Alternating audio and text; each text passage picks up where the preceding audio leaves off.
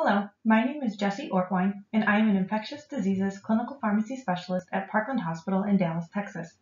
Today, I will be reviewing pertinent drug information for monoclonal antibodies as it relates to treatment and prophylaxis of SARS-CoV-2. Naturally occurring antibodies against SARS-CoV-2 are produced by the adaptive immune system within a few weeks of exposure to the SARS-CoV-2 virus. The degree of antibody production appears to correlate with severity of illness, but the duration of antibody memory remains unknown.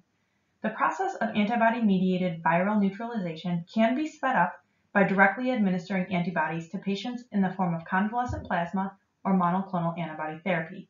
This is known as passive immunity. In contrast to convalescent plasma, monoclonal antibody therapies for COVID-19 contain known quantities of one or two specific antibodies that are known to target designated binding sites on the virus that correlate with viral neutralization activity. Additionally, these therapies are able to be mass-produced without the need for convalescent donors. The monoclonal antibodies currently granted emergency use authorization are designed to bind to the spike protein of the SARS-CoV-2 virus. This protein has two functional subunits, S1, which is responsible for viral binding to the ACE2 receptor, and S2, which is responsible for virus cell membrane fusion. Within the S1 subunit, there are two domains, the N-terminal domain and the receptor binding domain. The receptor binding domain is the primary target for monoclonal antibodies.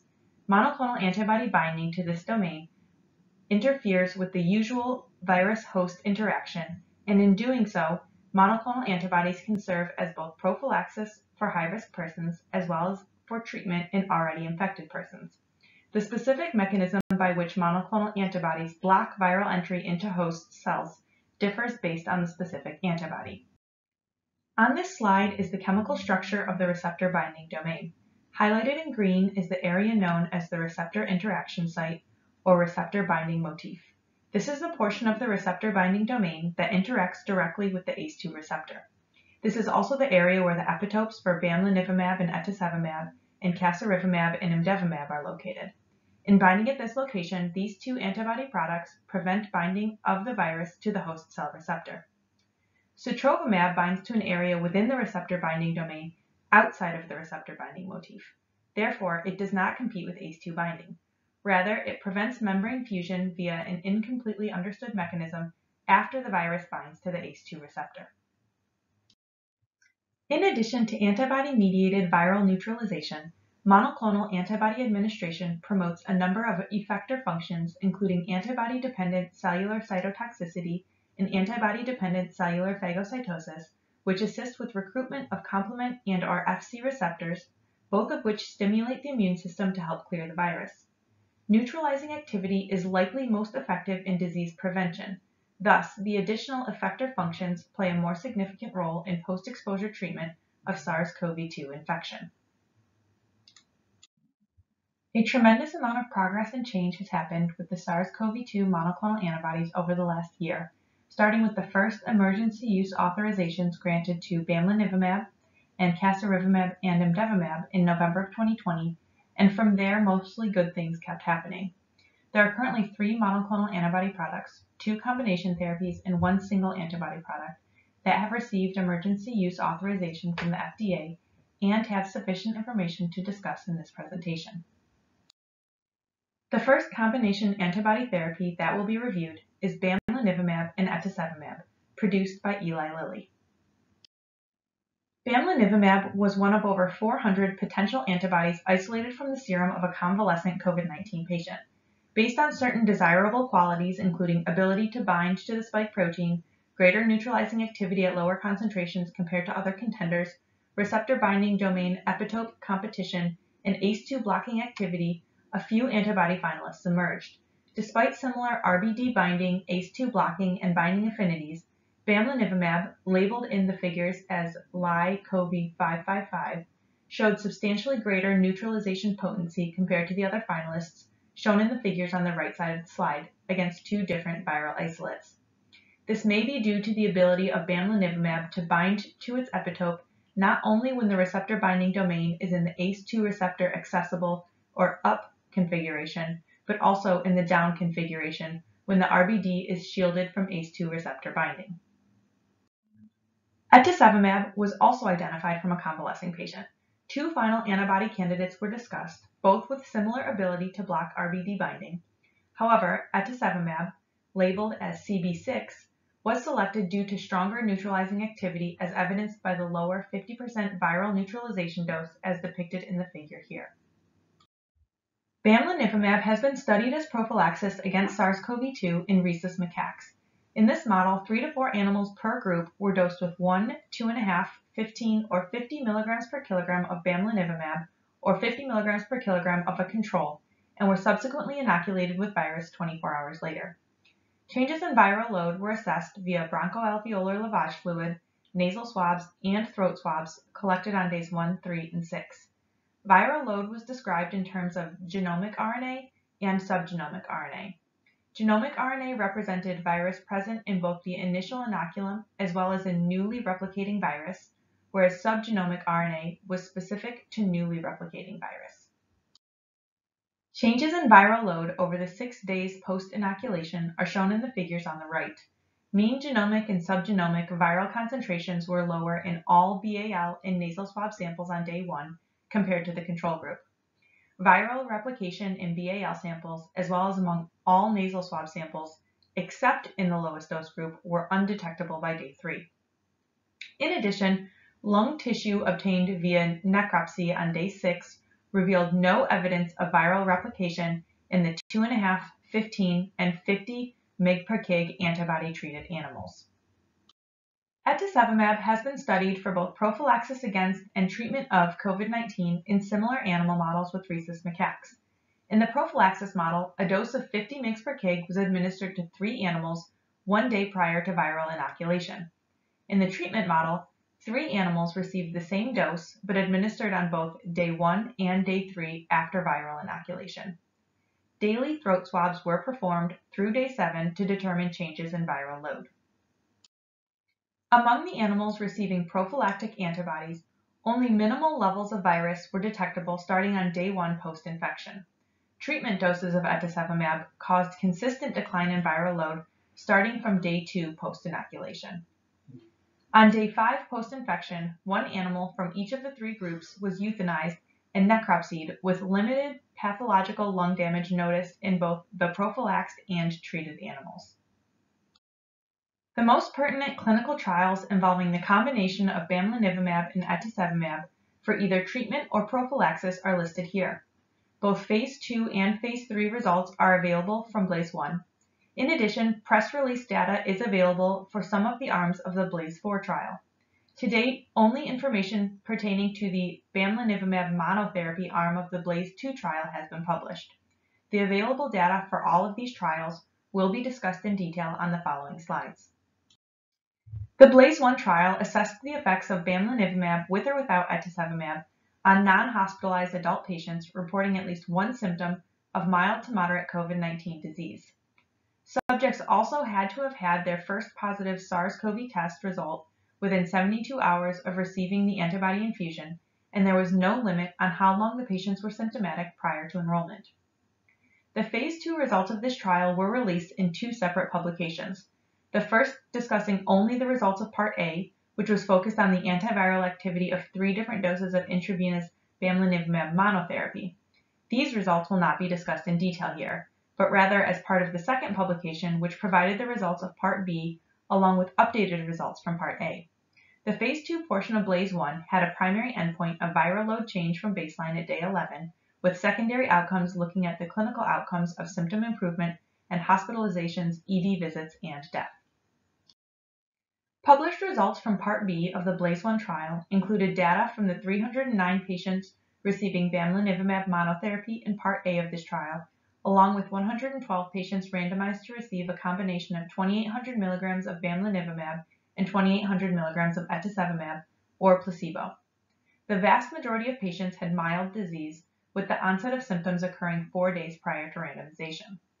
67 patients in the combination therapy arm had risk factors for progression to severe disease, which were defined as age 55 or older, body mass index of 30 or greater, or at least 1 pre-specified medical condition including diabetes, chronic kidney disease, cardiovascular disease, chronic respiratory disease, immunosuppressive disease, or treatment with immunosuppressive therapy.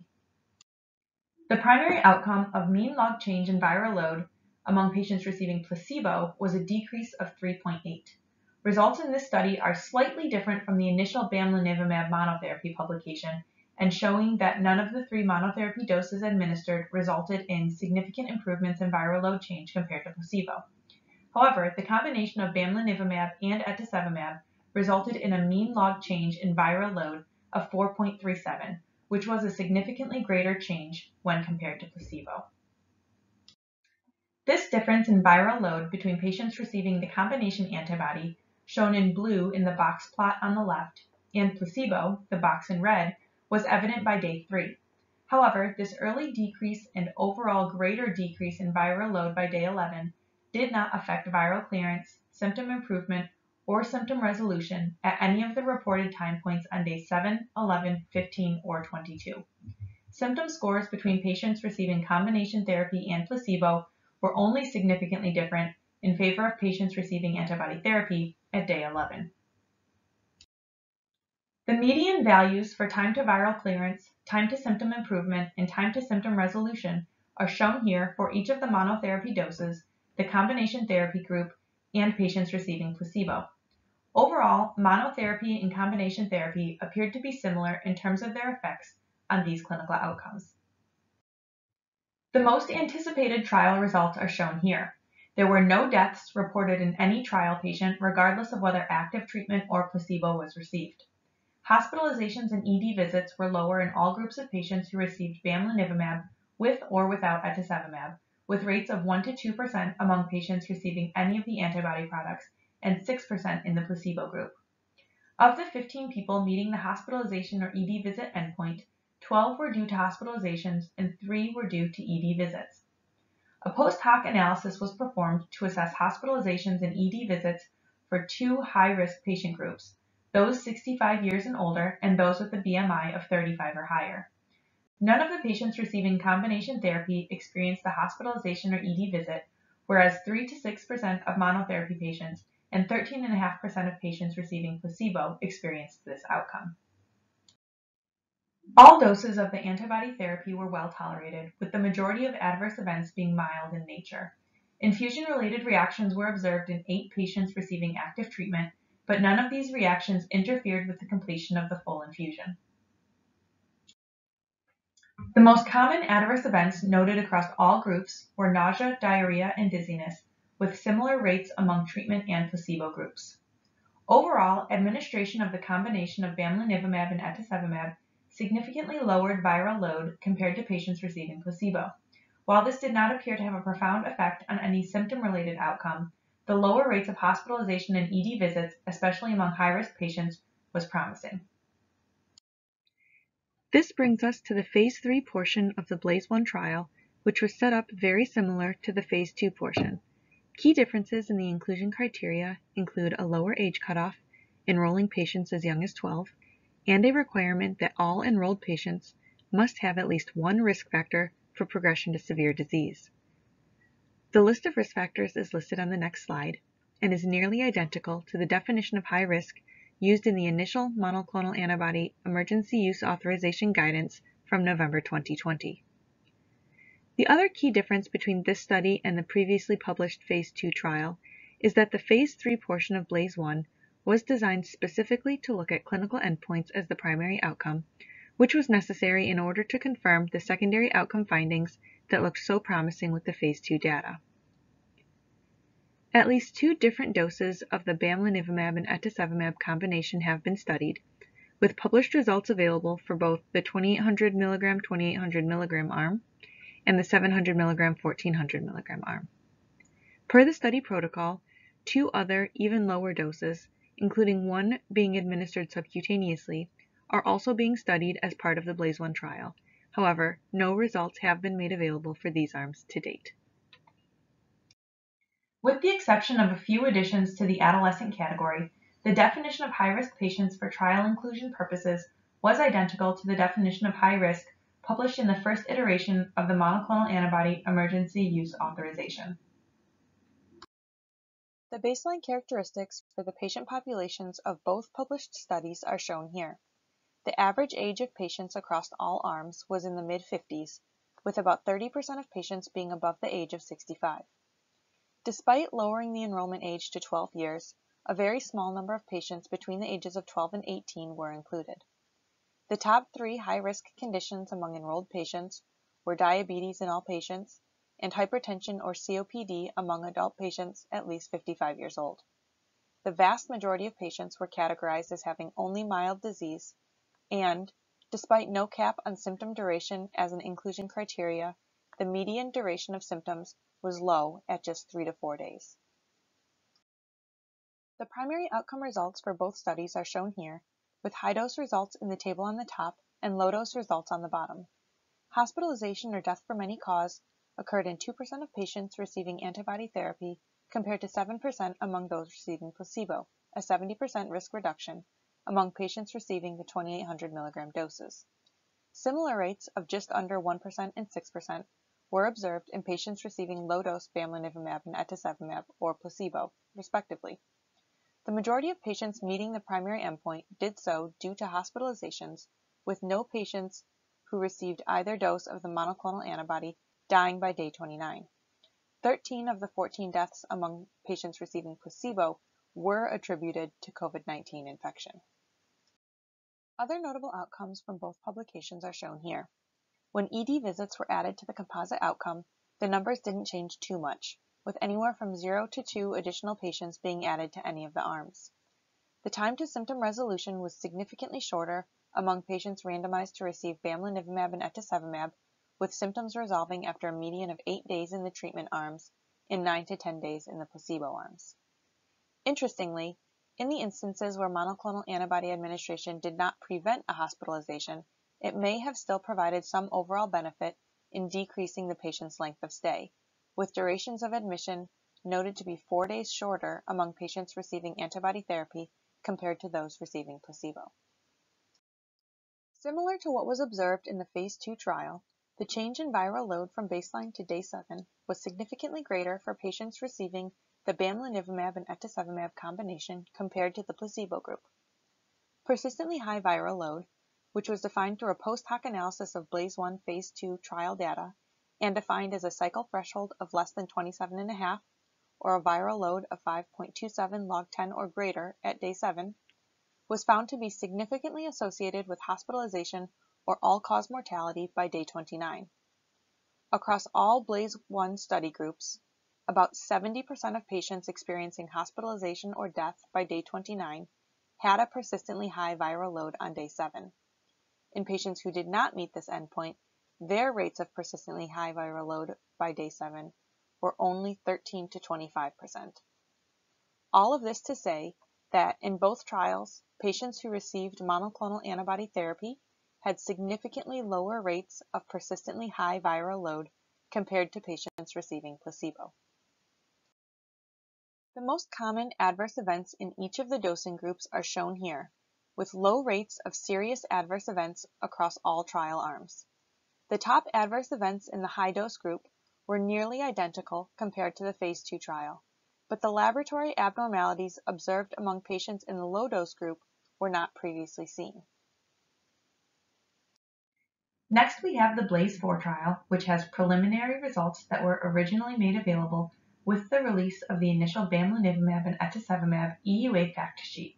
This original version of the fact sheet is no longer available, and the BLAZE-4 trial information has since been removed from newer iterations, but the data is still available on the CDER website in their published documents supporting EUA for bamlanivimab and etesevimab.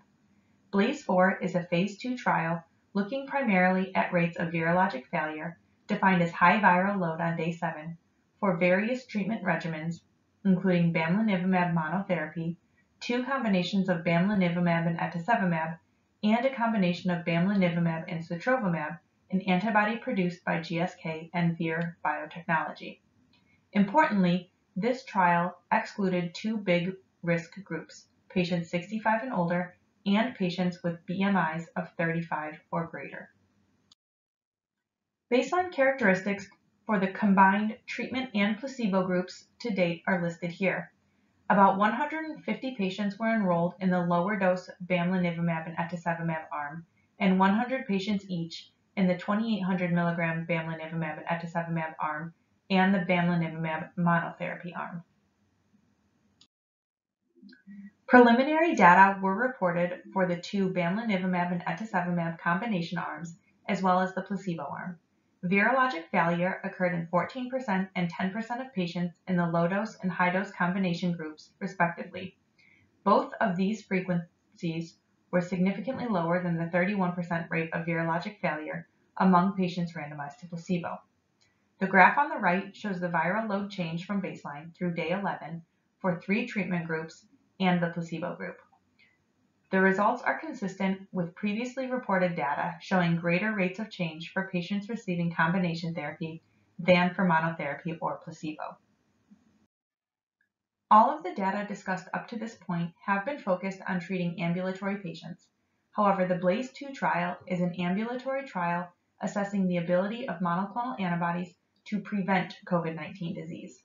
The full BLAZE-2 protocol does include an arm receiving bamlanivimab and etesevimab, but currently the only published results are for the bamlanivimab monotherapy arm.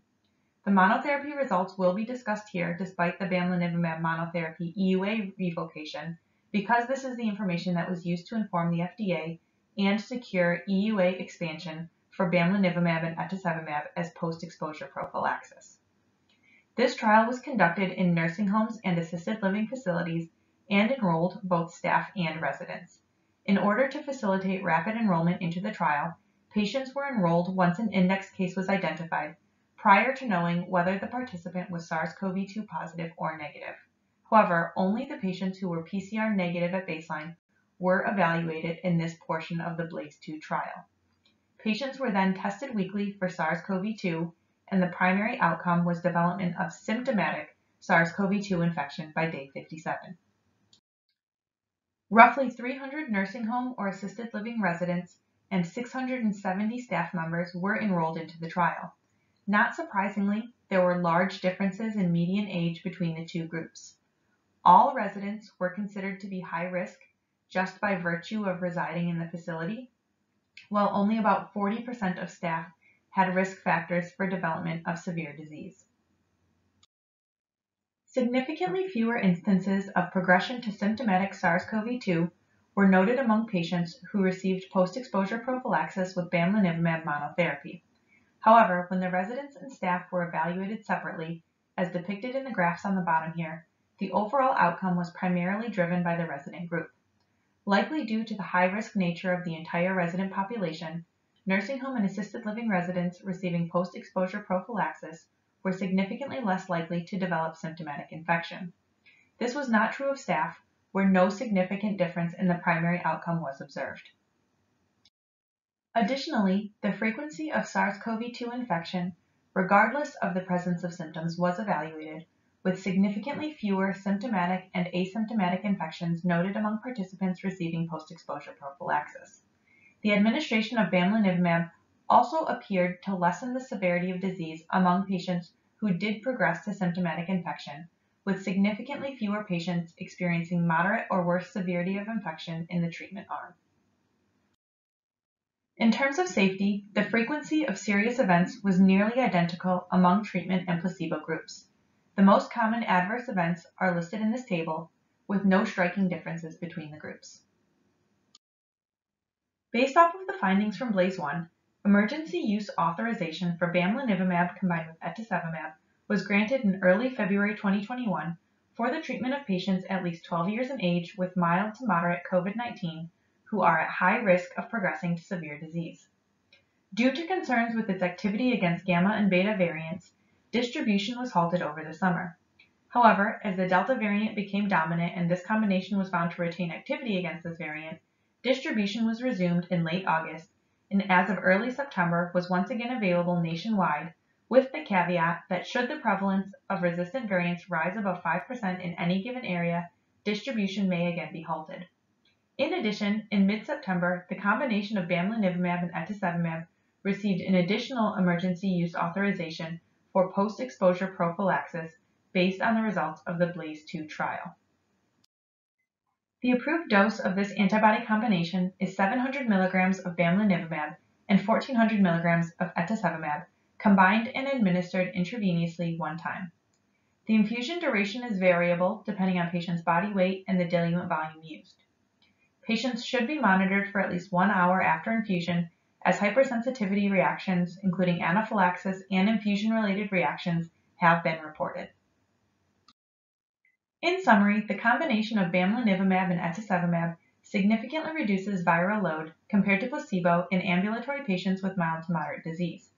Administration of this combination also resulted in significant reductions in hospitalizations and deaths when administered within 3 days of a positive SARS-CoV-2 test, with a relative risk reduction of 70%.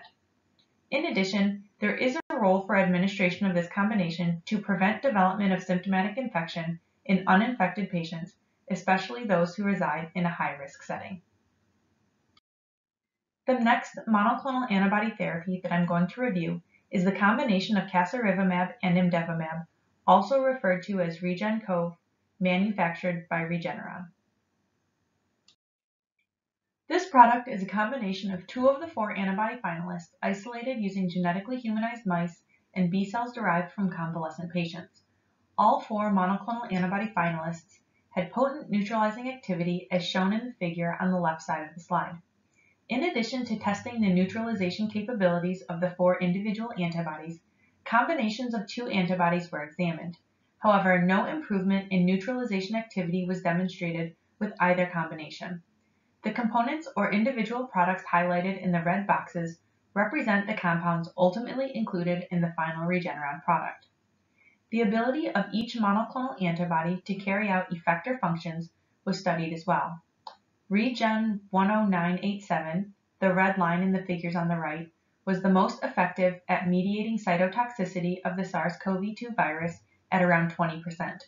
The ability to mediate antibody-dependent phagocytosis was also examined for each of the monoclonal antibody finalists, with Regen-10989, 87, and 33 all displaying similar induction potential of around 55%, and Regen-10934 about 15 percentage points lower. The rate of virus mutation under selection pressure from the 4 previously discussed individual antibodies, as well as 3 different antibody combinations, was investigated. Virus grown in the presence of the combination of casirivimab and imdevimab did not result in the growth of any escape mutants. This is thought to be because there is no overlap in the binding locations of each of the 2 individual agents within the receptor binding domain, and thus there is a lower probability of simultaneous viral mutation occurring at 2 distinct genetic sites. Although the combination of Regen-10989 and Regen-10987 appears to block growth of escape mutants as well, the 2 antibodies in this cocktail do partially compete for binding sites, which is less ideal. The results of these 2 in vitro studies placed the combination of casirivimab and imdevimab as the leading contender selected for clinical trials in both animal and human studies. Animal models using REGEN-COV for prophylaxis and treatment have been performed with rhesus macaques and golden hamsters. In the macaque model, 2 studies were performed using 2 different viral inocula. The first study administered a 50 mg/kg antibody dose to 6 animals and placebo to 6 animals, followed by administration of a viral inoculum of 1 × 10⁵ plaque-forming units 3 days later. Nasopharyngeal swabs and bronchoalveolar fluid were collected on specified days for viral load assessment. The second study utilized a 10-fold higher viral inoculum and compared the activities of 2 different antibody doses, 0.3 mg/kg and 50 mg/kg, to placebo in 12 animals, 4 in each group. In this study, nasopharyngeal and oral swabs were collected for viral load assessment. In the treatment study, 8 animals received one of 2 different doses, either 25 mg/kg or 150 mg/kg of the antibody combination 1 day after being inoculated with the SARS-CoV-2 virus. Nasopharyngeal and oral swabs were collected. Similar to the bamlanivimab animal model previously discussed, changes in both genomic RNA and subgenomic RNA were observed. Findings from the prophylaxis models are described on the left side of the slide. Both prophylaxis models showed more rapid clearance of genomic RNA among animals receiving the 50 mg/kg dose as compared to placebo. Most significantly, the subgenomic RNA was almost completely ablated in both groups of animals receiving the 50 mg/kg dose, signaling near complete blockage of viral infection even among animals administered a higher viral inoculum, as depicted in the figure on the left. The lower 0.3 mg/kg dose did not appear to offer any protection against viral infection. In the treatment model, both antibody doses displayed similar rates of viral clearance and efficacy. Importantly, higher viral titers were noted on day 1 for the group receiving the 150 mg/kg dose, which may have potentially masked any enhanced antiviral activity.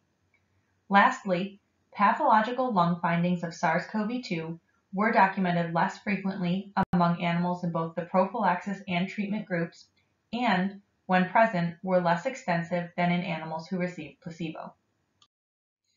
Antibody activity was also studied in golden hamsters, where SARS-CoV-2 infection manifests much more severely than in the macaques. Both the prophylaxis and treatment models studied the effects of 3 different doses against a viral inoculum of 2.3 times 10 to the 4th plaque-forming units. Infection with SARS-CoV-2 in hamsters results in rapid weight loss and high viral load in the lungs. As such, animals were assessed for weight loss over the 7 days post-infection. Additionally, in the prophylaxis model, viral load in the lungs at day 7 was examined. Protection from weight loss was observed across all antibody regimens in the prophylaxis model and among the 2 highest doses in the treatment model. Both genomic and subgenomic RNA were decreased from baseline in most of the animals receiving prophylactic antibodies. Importantly, even in animals whose viral loads showed less of a response to prophylactic administration of antibodies, protection from weight loss was still demonstrated. Multiple trials assessing the clinical efficacy of the Regeneron product have been completed, with others ongoing. Some results are available for outpatient treatment, post-exposure prophylaxis, and notably, there are 2 trials examining the role of RegenCov in hospitalized patients. All of this available data will be discussed on the following slides. A few new trials have also been posted recently that are starting to look into phase 1 outcomes of pharmacokinetics, safety, tolerability, and efficacy in pediatric populations under 12 years of age.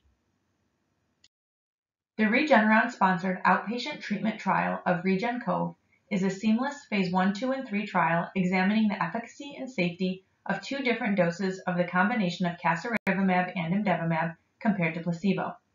Interim results from the first 275 patients enrolled in the phase 2 portion were published in the New England Journal of Medicine at the end of 2020. Since that time, the final dataset and analysis has been made available for all 799 patients enrolled in the phase 2 trial.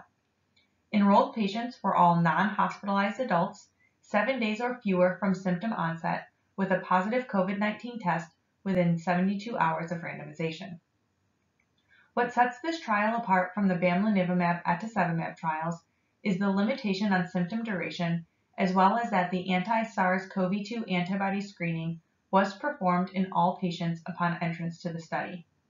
Patients' baseline serologic status did not affect randomization, but was taken into account when the outcomes were reported.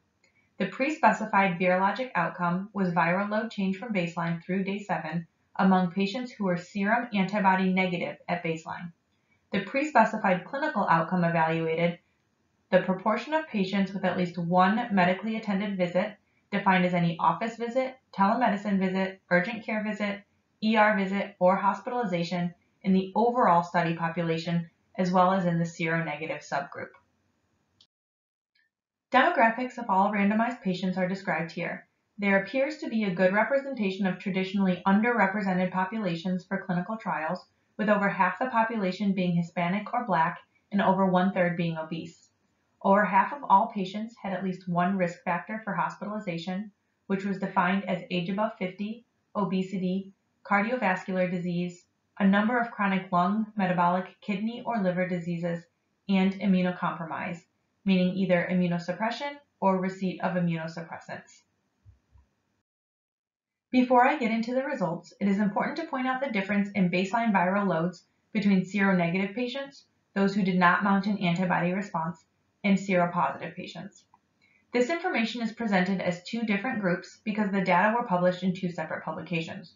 Group 1 was the first 275 patients enrolled and reported in the interim analysis, and Group 2 is the remainder. You can see here that there's an incredibly large difference in the median baseline viral loads between the two serogroups.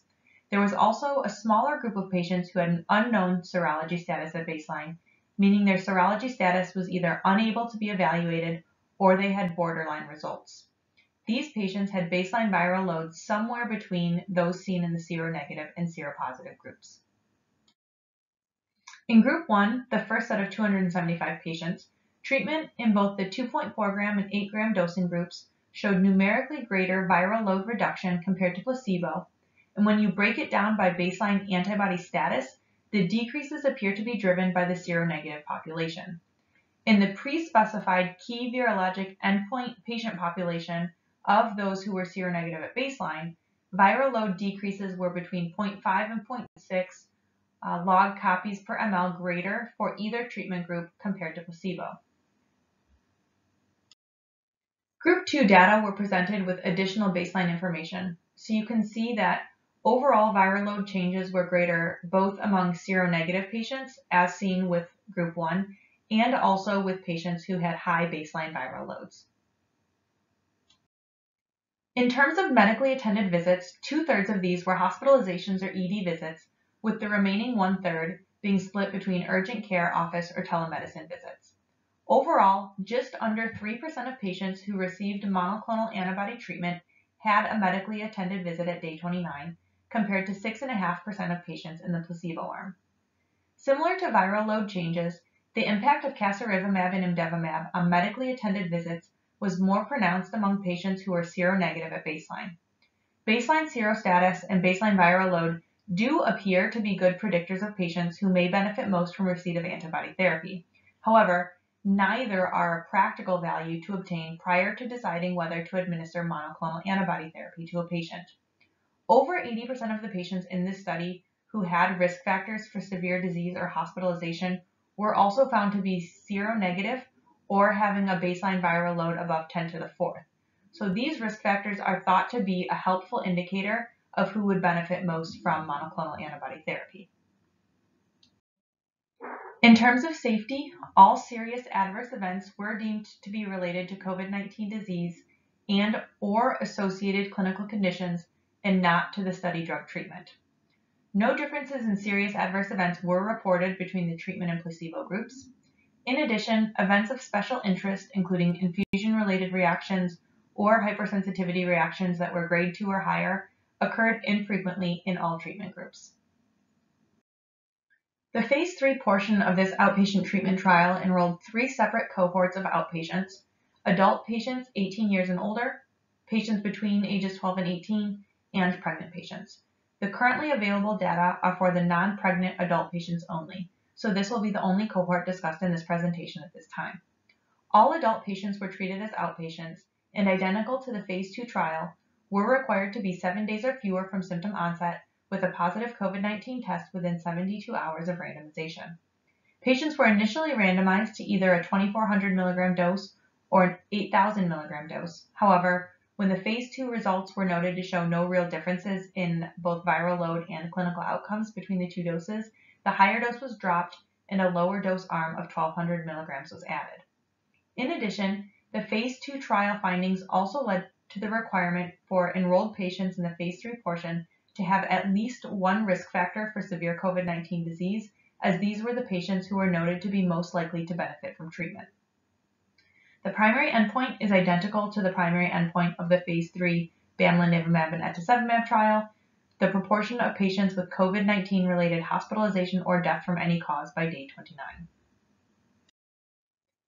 The trial enrolled over 700 patients in the lower dose 1.2 gram arm and over 1,300 patients in the higher dose 2.4 gram arm. Only a small portion were over age 65, and the top 3 risk factors for severe disease among enrolled patients were age of 50 years or greater, BMI of 30 or greater, and cardiovascular disease. Only 3% of patients in this trial were immunocompromised or on an immunosuppressive medication.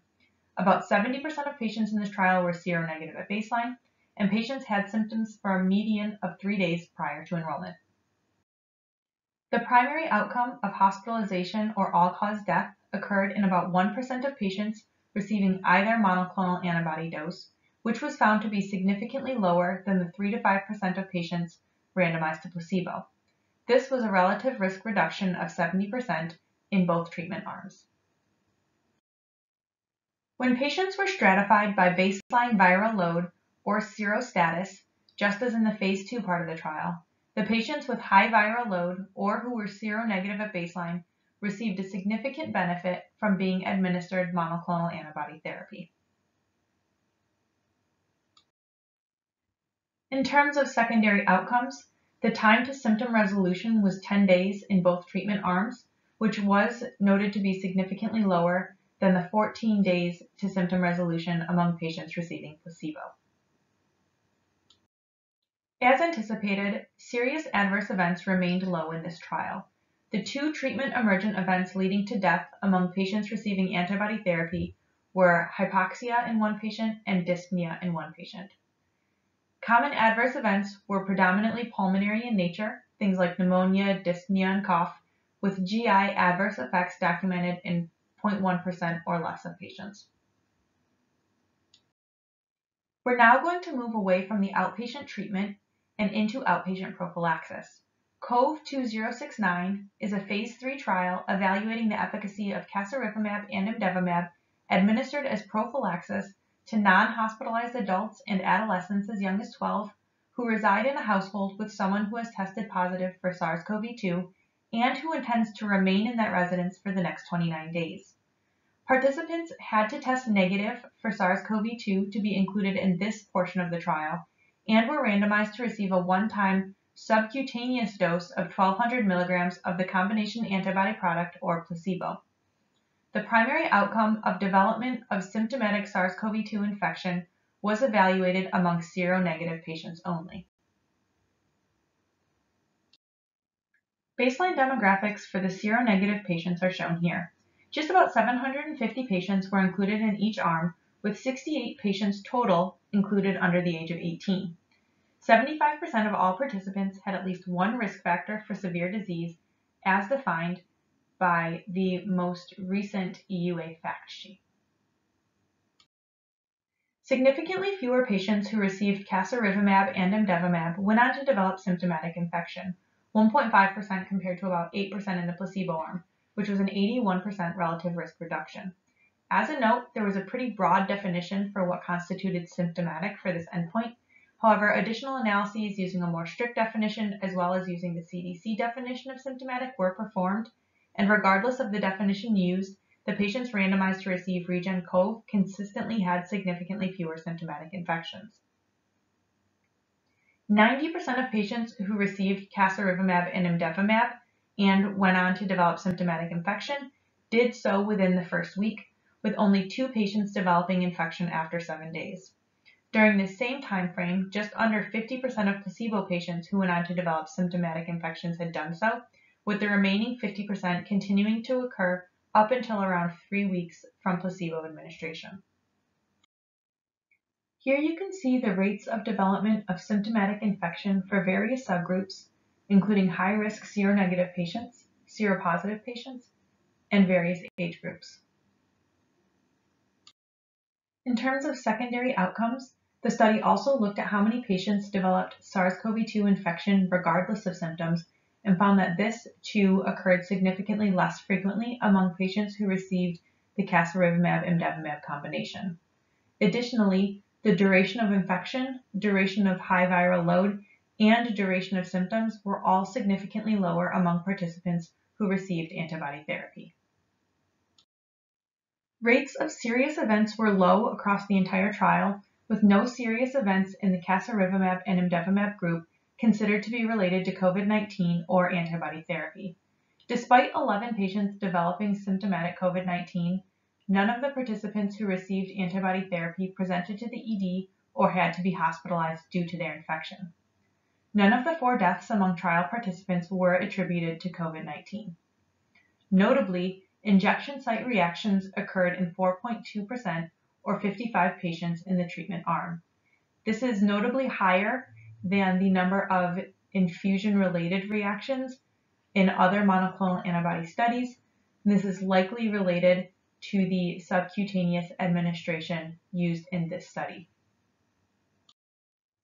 Participants enrolled in this trial were followed past the initial 29 days and for an additional 7 months to determine the long-term efficacy of this single-dose combination antibody.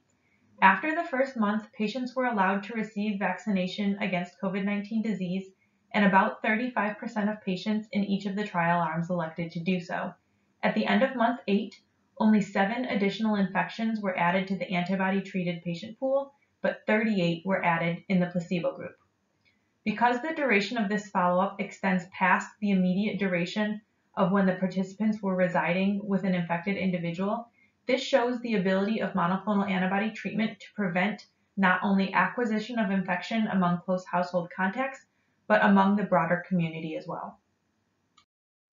The trial that we just finished discussing randomized patients prior to knowing the results of the enrollees' SARS-CoV-2 PCR test, which means that there was a proportion of enrolled patients who received casirivimab and imdevimab, but were excluded from cohort A, the prophylaxis trial we just discussed, as they were already SARS-CoV-2 positive at the time of antibody administration. These asymptomatic PCR patients were followed as cohort B in order to assess the effect of antibody administration on progression to symptom development within 14 days of positive test in patients already known to have COVID-19 disease. Other than the exception of being infected with the SARS-CoV-2 virus, all other inclusion criteria and treatment arms were the same. In terms of baseline characteristics, the most important thing to point out is that only about 1/3 of the enrolled population had at least one risk factor for progression to severe disease. So this was a relatively low-risk patient population overall. There was a significantly lower frequency of progressing from asymptomatic to symptomatic infection within 14 days from positive PCR tests among patients randomized to receive monoclonal antibody therapy. This outcome occurred in 29% of patients receiving casirivimab and imdevimab and 42% of patients receiving placebo. No deaths occurred in the monoclonal antibody group compared to 6 deaths in the placebo group. The relative risk reduction here for development of symptoms is 31.5%. Similar to what was noted in cohort A, duration of symptoms and duration of high viral load were both significantly lower among the patients who received casirivimab and imdevimab. No serious adverse events occurred in patients who received the combination monoclonal antibody. Comparatively, 3 of the 4 serious events in the placebo arm were COVID-related. Grade 1 and 2 injection site reactions did occur in 6 patients in the Regen-CoV group and in 1 patient in the placebo group. The 2 trials we've discussed so far have used different routes to administer casirivimab and imdevimab, so I wanted to take a couple of minutes to review what is known about these 2 administration techniques. We still don't have a robust understanding of the pharmacodynamic targets for the monoclonal antibodies, but we do know that subcutaneous dosing of medications in general is typically associated with a slower absorption and time to peak serum concentration than intravenous administration, so pharmacokinetic differences would be expected. In the table on the left, you can see that the peak antibody concentrations are just under 200 milligrams per liter for both casirivimab and imdevimab when administered intravenously, and looking at the yellow data points in the graph on the right, are achieved almost immediately after infusion completion. Conversely, maximum serum concentrations after subcutaneous administration are only about 1/4 of those achieved after IV administration and are achieved around day 7 to 8. The concern for these differences is that the delay in achieving critical concentrations at the site of pharmacological action may impact overall efficacy. However, as we'll see on the next slide, the issue may not be as significant as this data may lead us to believe. We do not currently have clinical trial data demonstrating the clinical efficacy of subcutaneous Regen-CoV like we have for the treatment of mild to moderately symptomatic outpatients with intravenous administration.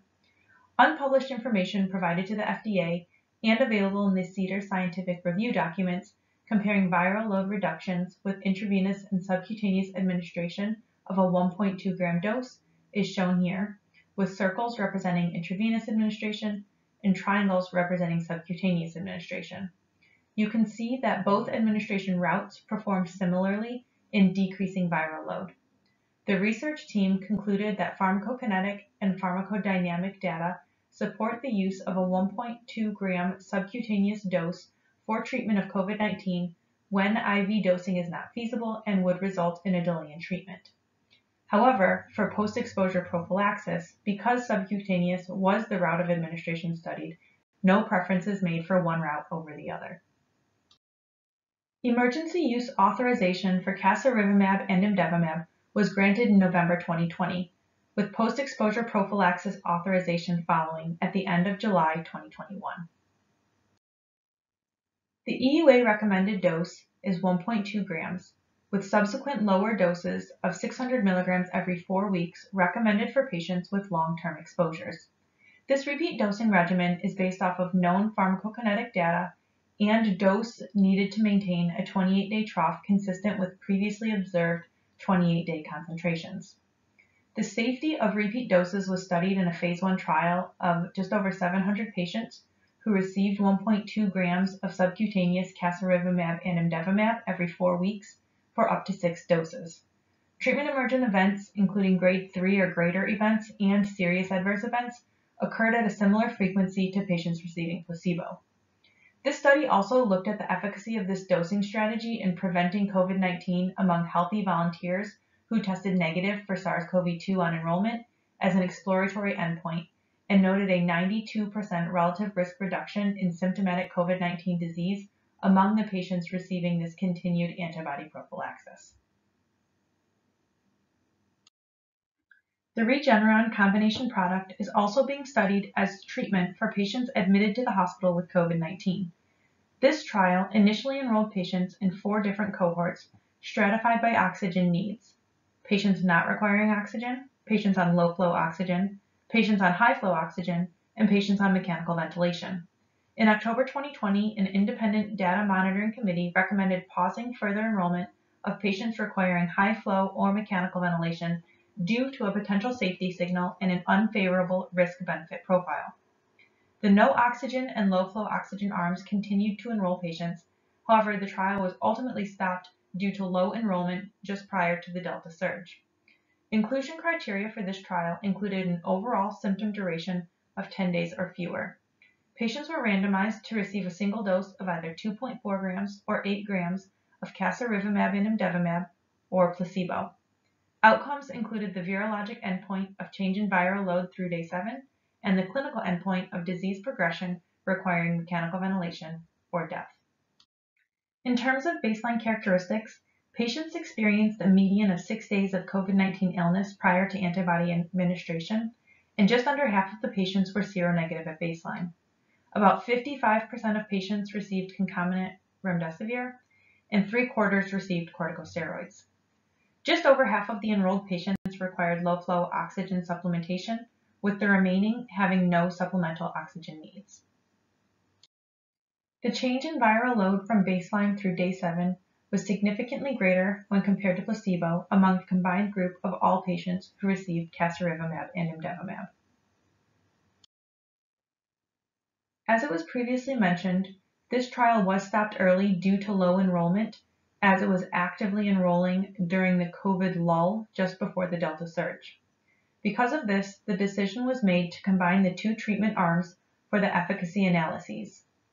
The way that the statistical analysis of the clinical outcomes were structured, a hierarchy was created for the 2 clinical endpoints: mechanical ventilation or death between day 6 and 29, and mechanical ventilation or death between day 1 and day 29, and for various populations: high viral load, seronegative, and full analysis set. The first test done was for mechanical ventilation or death between day 6 and day 29, and because the difference in outcomes between these groups did not reach statistical significance, with 10% of antibody-treated patients experiencing mechanical ventilation or death compared to 13% receiving placebo, all subsequent clinical efficacy analyses are considered descriptive only. The subgroup analyses shown here show the breakdown by baseline serostatus for 28-day mortality, as well as progression to mechanical ventilation or death. The relative risk reduction for both of these outcomes was about 50% among seronegative patients. Serious adverse events occurred in 14 patients in the combined treatment arm, but at a frequency of 1% were low overall. Infusion-related reactions were a little bit higher in this study than in previous studies using intravenous infusions, but only 4 reactions overall in the treatment arms led to the need to stop the infusion. A second inpatient treatment trial has been performed using the recovery platform. This was a randomized controlled open-label trial evaluating many potential therapies for patients hospitalized with COVID-19, including a treatment arm which randomized patients to 8 grams of casirivimab and imdevimab. These patients were at least 12 years of age and had clinically suspected or laboratory-confirmed SARS-CoV-2. In addition, there were no stipulations on need for oxygenation or type of oxygenation among the inclusion and exclusion criteria. Patients could also have been simultaneously randomized to one of a number of other investigational treatments or usual care. The primary outcome of the recovery trial is 28-day all-cause mortality. The median duration of symptoms prior to enrollment in this trial was 9 days, which is noticeably longer than the median durations in the outpatient treatment trials. This lines up with the disease state trajectory and the fact that most patients don't experience severe symptoms requiring hospital admission until around this time. The majority of patients required supplemental oxygen via simple methods, and nearly all patients received corticosteroids. 28-day all-cause mortality was found to be significantly decreased among seronegative patients who received casirivimab and imdevimab, but this significance went away when all patients, both seronegative and seropositive, were included in the analysis. Overall, among seronegative patients, there was a 20% reduction in mortality at 28 days. In the subgroup analyses shown here, patients who received antibody administration within 7 days of symptom onset or who had lower supplemental oxygen needs appeared to benefit the most from receipt of monoclonal antibody therapy. This is in line with the thought that neutralizing antibodies work best when administered before the disease process becomes too severe. In comparing these results to the previously discussed inpatient study, the differences in duration of symptoms and supplemental oxygen needs likely explain the higher mortality benefit noted in the other trial. And again, in line with what the outpatient treatment results have shown, patients seronegative at baseline were more likely to benefit, with significantly higher rates of being discharged alive and lower rates of needing invasive mechanical ventilation or dying during the admission compared to usual care, differences which were not significant among the seropositive patients. Serious adverse events in the monoclonal antibody arm were low, with 3 patients experiencing allergic reactions, 2 seizures, 1 acute desaturation, and 1 transient loss of consciousness. In summary, the combination of casirivimab and imdevimab has shown the greatest effect on both viral load and clinical outcomes in seronegative patients or those with viral loads of 10 to the 6th or greater at baseline. Administration of this antibody combination has been shown to be effective in reducing hospitalizations and deaths in ambulatory patients displaying mild to moderate symptoms with risk factors for progression to severe disease. When administered as post-exposure prophylaxis to PCR-negative patients, casirivimab and imdevimab significantly decreased the chances of developing a symptomatic infection both within the first 29 days while maintaining household contact with a known infected individual, as well as out to at least 8 months from administration. While receipt of antibody prophylaxis did not eliminate the risk of development of symptomatic infection, it does appear to strongly reduce the chances of presenting to the ED or being hospitalized due to those symptoms. There is also a potential role for this combination in seronegative patients admitted to the hospital for COVID-19 disease on low levels of supplemental oxygen. The final monoclonal antibody therapy that will be discussed here is sotrovimab. All prior monoclonal antibodies discussed in this presentation were isolated at least in part from convalescing SARS-CoV-2 patients. Sotrovimab is different because it was actually one of 25 antibodies identified from a survivor of SARS-CoV back in 2003. The identified monoclonal antibodies were evaluated for their SARS-CoV-2 cross-neutralization activity, with S309 noted to be the antibody with the most potent neutralization activity. In addition, the target epitope where S309 was noted to bind on the S protein is highly conserved among all SARS-CoV viruses, which is thought to be the reason for its high barrier to resistance. To date, there is nearly 100% conservation of the amino acids comprising the target epitope of S309 among more than 584,000 S protein sequences that have been reviewed. VIR-7831, or what is now known as sotrovimab, is one of two monoclonal antibody products derived from S309.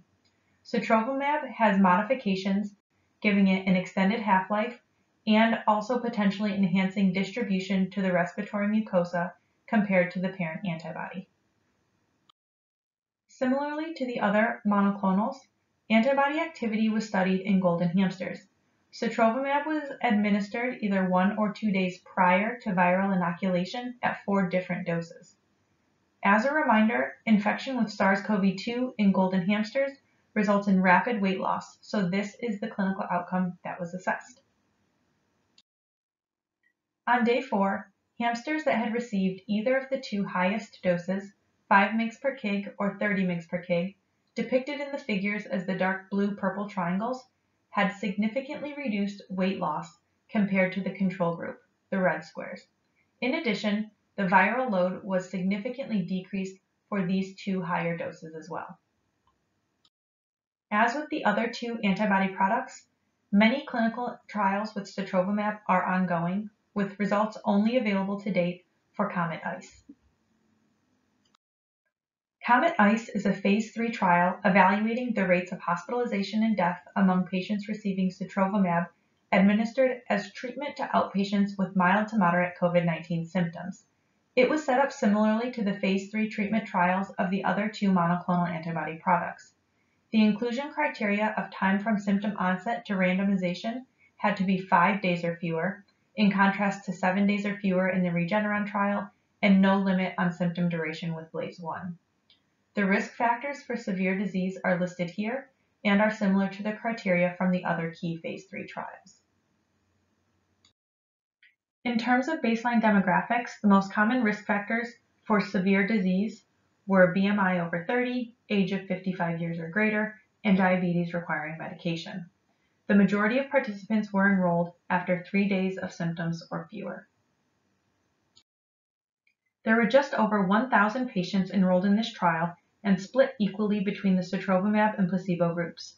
Patients who were randomized to receive sotrovimab experienced significantly fewer hospitalizations or deaths by day 29, with a relative risk reduction of 79%.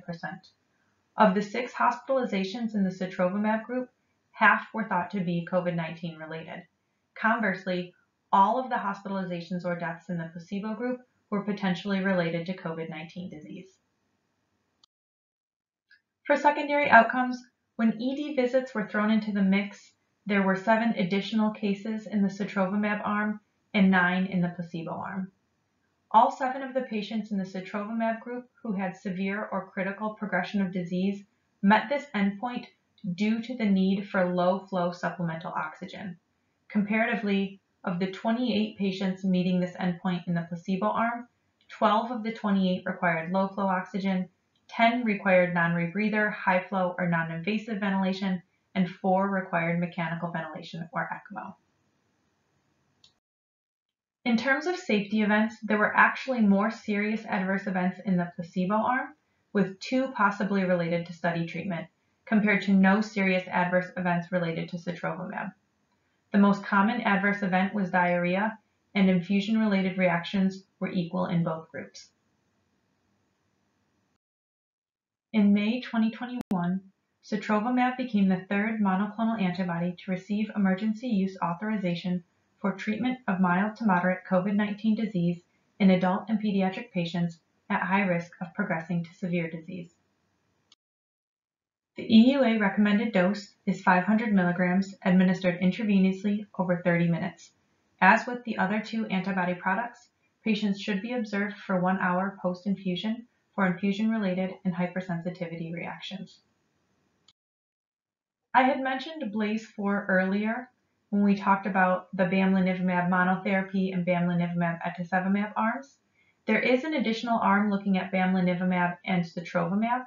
And as a reminder, this is a phase 2 trial looking at the impact of monoclonal antibodies on the rates of virologic failure in patients without the two key risk factors for severe disease of advanced age and obesity. A press release at the end of March 2021 discussed some preliminary findings of the bamlanivimab and sotrovimab combination.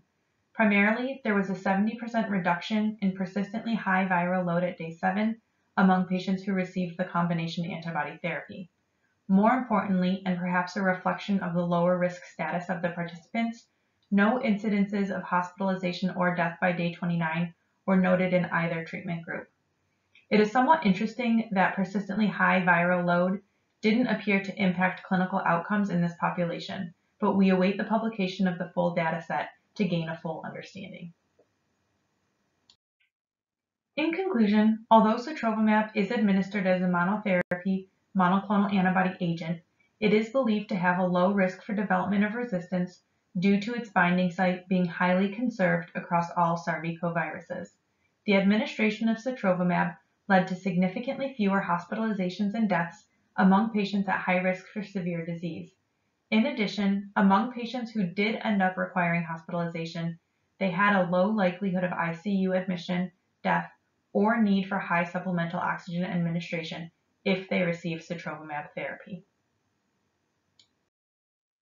Based on the 3 key phase 3 trials for treatment of ambulatory patients with mild to moderate COVID-19 disease, bamlanivimab etesevimab, casirivimab imdevimab, and sotrovimab have all received emergency use authorization to be used in adults and pediatric patients as young as 12 years who are at high risk for progression to severe COVID-19 disease. Limitations for use include patients admitted to the hospital specifically for COVID-19 disease or who have increased supplemental oxygen requirements above their baseline requirement. The EUA criteria for identifying patients at high risk of progressing to severe disease are listed here. It is important to note the caveat on the bottom of the slide that there may be additional factors not listed here that put a patient at higher risk. So the criteria are not meant to be an all-inclusive list, and patients can and should be assessed on a case-by-case basis to determine their potential eligibility. Bamlanivimab etesevimab and casirivimab imdevimab are the only monoclonal antibody therapies with authorization to be used as post-exposure prophylaxis in adults and pediatric patients as young as 12 who are at risk for progression to severe disease. These prophylactic options are not meant to be a substitute for vaccination, but rather an option for patients who are not yet fully vaccinated or who are not expected to mount an adequate immune response to a full vaccine series. In addition, patients must have a known exposure to an infected person or be at high risk for exposure due to their living situation. The last topic that I want to touch on in this presentation is the efficacy of all of these antibodies against the current variants of concern, which is primarily only the Delta variant at this time. Over the past almost 2 years, we've cycled through a few different variants of concern, including alpha, beta, gamma, and epsilon. Presently, however, Delta is by far the predominant variant and the only currently listed variant of concern. Clinical concerns with the Delta variant include increased transmissibility and concern for possible decrease in efficacy of some monoclonal antibody and vaccine products. The figure here depicts the entire spike protein in green, and each of the different domains within the spike protein are shown in various colors. Common spike protein amino acid mutations are identified by the numbers and letters noted along the length of the entire amino acid sequence of the S protein. The receptor binding domain, where all currently available monoclonal antibodies are known to bind, is the salmon-colored area with the receptor binding motif designated in purple. The 2 amino acid mutations highlighted here in the red box are the 2 staples of the Delta variant, L452R and T478K. There are some Delta Plus variants that have additional mutations, but they are currently rare. These two consistent mutations identified in the Delta variant exist within the receptor binding motif, which, if you remember, is the location where both bamlanivimab and etesevimab and casirivimab and imdevimab bind. So you could expect that these mutations may potentially alter their binding activity. Sotrovimab, on the other hand, does not bind within the receptor binding motif, so it wouldn't be expected to be affected to a significant degree by these mutations. When we look at the impact on binding activity for each individual antibody product, we see the following. In a traditional Delta variant with just L452R and T478K mutations, bamlanivimab binding is significantly impacted. It would not be expected to retain any activity. However, etesevimab activity isn't altered, so this combination retains activity. The other two antibody products are not significantly impacted. However, if a Delta plus isolate with an additional K417N mutation were to become more common, this would impact both bamlanivimab and etesevimab binding, rendering this product ineffective. Casirivimab would also be expected to be impacted by a K417N mutation, but imdevimab would retain activity, so that combination should remain active. Again, sotrovimab activity doesn't appear to be impacted. Likewise, a Delta plus isolate with an additional E484Q mutation would not be expected to impact the combined activity of bamlanivimab and etesevimab or casirivimab and imdevimab due to the retained activity of at least one of the two agents in the combination against this mutation. No specific data for sotrovimab are available. However, given the location of this amino acid within the receptor binding motif, I would imagine it would have little impact on sotrovimab activity.